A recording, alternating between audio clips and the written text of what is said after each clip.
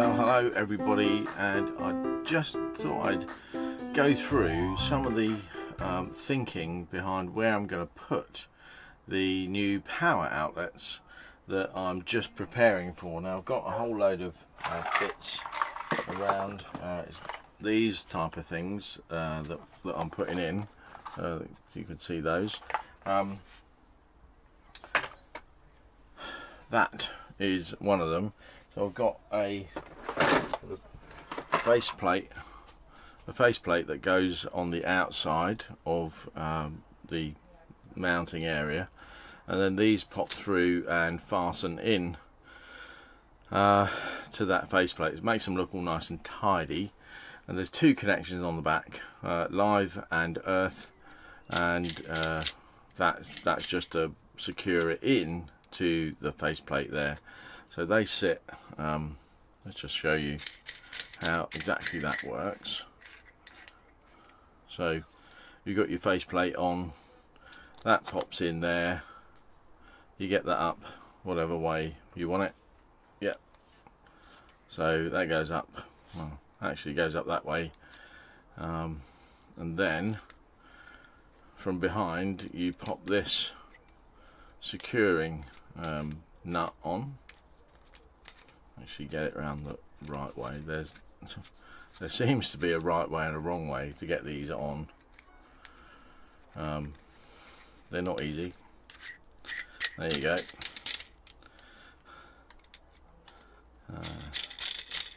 So that's the right way up. So you'll see both of them will look like that. So it'll be quite a nice, tidy sort of installation. And I thought, and I was just sort of swivel you around a bit, I thought that I'd put one up here, because you know we've got the seating area here, and that'd look pretty nice up there. But, and I'll take you over to show you, I've taken the little cover off of the side there, but let me just take you off the tripod and bring you over to where we're talking about now. I'll just show you the other side. So this is the cover that I've taken off. You see it just secured on by a few little screws, and I wanted them over here because what I'm doing is I'm putting the fuse box underneath this sofa. So I thought that it'd be really great if I could get them sort of on this piece here and behind, but you'll see there isn't really even a finger's gap. So you know, if I was expecting to get all of this into there, you'll see that that is just not gonna work anywhere down there. So this piece of metal here is the bulkhead of the cab, and I think that goes, well, I think it goes right up to sort of this level. So you know, I could probably squeeze one in here, but that would mean taking all this off, and I'm not completely happy about disturbing all of this. So let's just put you back on there so I can tell you a bit more.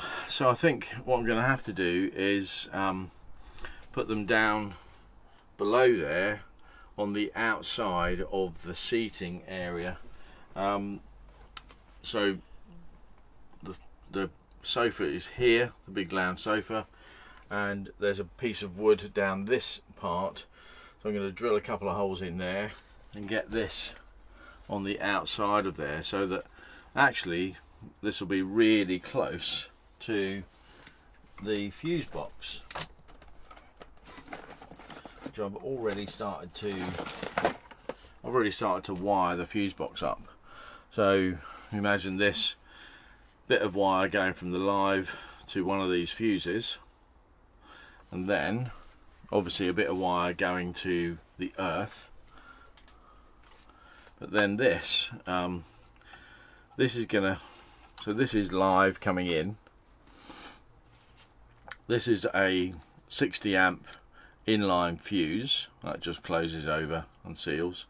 So you'll see I've made that connection already, and what will happen then is a similar cable will run from the other end of that fuse out through the floor just under there and onto the positive side of the first battery. What will happen then is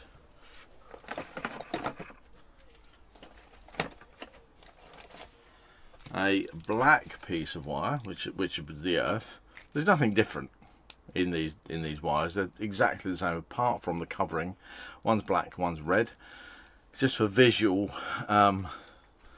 easiness, if you like. So I've got this common earth bus bar, they call this, and you'll see there's lots of sort of screw holes in the side where you connect these cables. So this cable will come back and connect onto here, and that will go back to the earth on the second battery.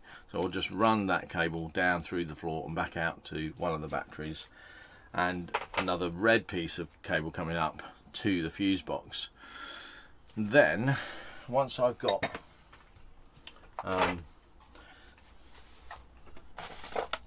this other cable, which you'll see is a lot thinner, so cable from the battery has to be that big because it's taking all of the ampage for all of the devices. So this is the wire that's recommended and provided with the kit.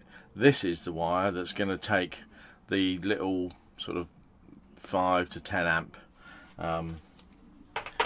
to each fuse. So that's the earth. So I'll come off the back of there with this earth cable, and that will then go onto, so I'll have it connected up like so with this metal. It's just a block of metal with holes drilled in it, so it will earth back to the battery all the time. So I'll have little short cables going from here to here in this, and the red cable, which I'll use for the live, will come off of one of these fuses. Just let me take the top off of there, and I've popped a fuse in so that you'll see there are 10 outlets on here, so I can put whatever fuse I want in whatever thing. So I'm going to put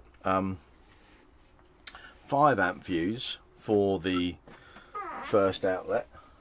So that's a 5 amp fuse will come off of there on a red cable, so that will go from there onto here, right? So that'll all be connected up. So the power will come from the battery into the fuse. This little 5 amp fuse will pop in there. Actually, I think that actually is a 10 amp fuse. So these are all color coded. I think the 5 amps are yellow. So this is a 10 amp fuse, which won't be used for this one. There'll be a 5 amp fuse going in there. I don't think I've got. Yeah, I've got a whole bunch of different color or different amp rating fuses, and where are we? They're not that easy to see. Yeah, I think that is this orange one is the, yeah, that's the 5 amp fuse there. So I'll be using quite a few of those. 5 amp fuse.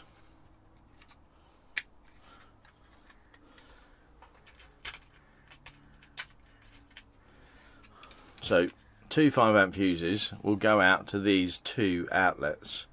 So there and there on red wires, and then the black return wire will come back around onto the earth, and then that'll all be good to go. So we'll have a charging point for USB,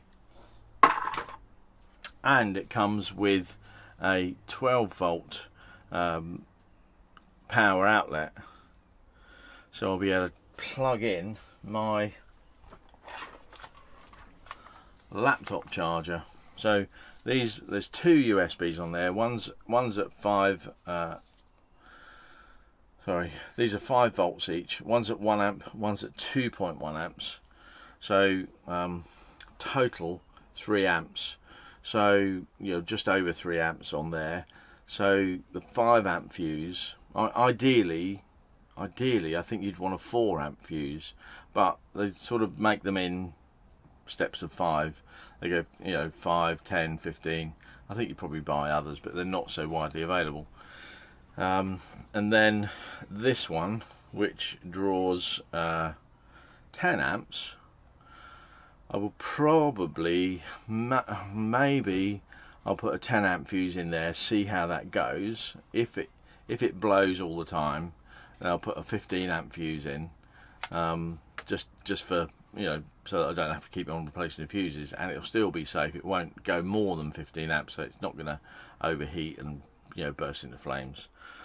Might see if I can buy, if the 10 amp fuse goes in this connection, although it doesn't. I've got I use it on the TV socket at the back, and that's rated at 4 amps, and this is rated at a max of 10 amps.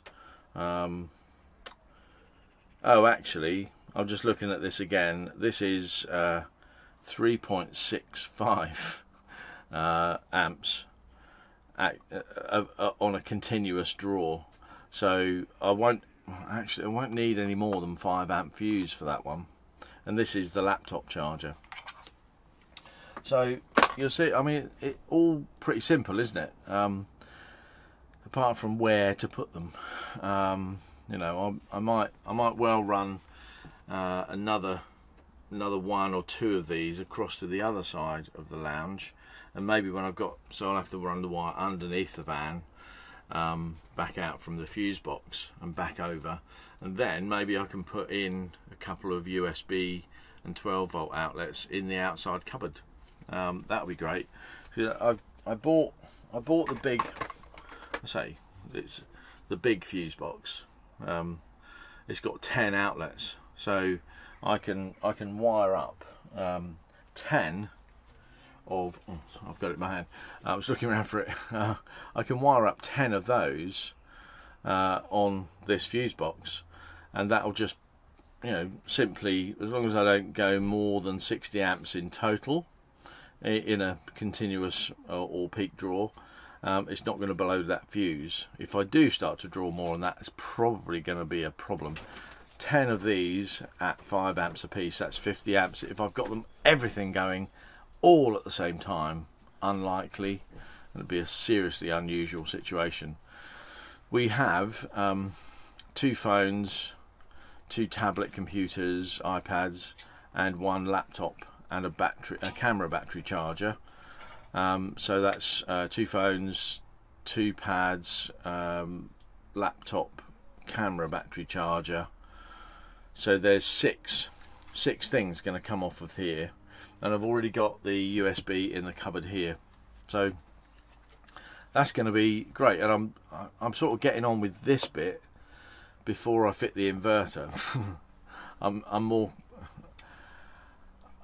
I'm keener to get this done than I am the inverter, because we're sort of running out of charging, and we want the low sort of voltage charging sooner rather than the inverter, because we're doing quite well without the inverter, and that's going to be a bit of a sort of luxury item, if you like. Anyway, that's it from me. I'll show you more as I go along and get these fitted. I might not be able to film me actually doing the work, because I'm actually doing the work and not filming, so so there you go. Anyway, I'll see you again next time. Thanks for watching. Bye bye.